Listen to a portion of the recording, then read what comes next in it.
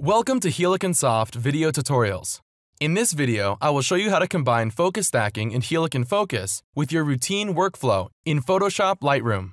So now first, I will import the necessary files to Lightroom. If you are a Lightroom user, you probably know how to do it. Just click on the Import button and choose the images.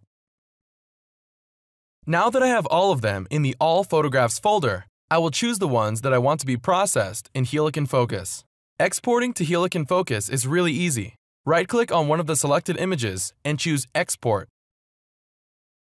Helicon Focus. You can see that the export process has started by a progress bar that will appear in Lightroom. Please note that the process will be shown as suspended until focus stacking is not finished. Exporting files may take a while, especially if you have a long and heavy stack. If at the moment Helicon Focus was not running on your computer, the program will be launched automatically. If it was, a new Helicon Focus window will be opened. Now, all I have to do is actually the focus stacking, so I choose the processing method and press the Render button.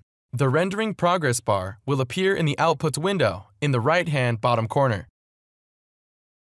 Once it's done, the resulting image will appear in the right part of the work screen. Now, we can go straight to the Saving tab. Choose the folder, choose the file type and name, and save it. I close the current Helicon Focus window, and you can see the progress bar in Lightroom shows that the task was completed. The output image will be imported into Lightroom automatically. Just make sure that you're standing on the All Photographs folder or the one you've saved the output image to.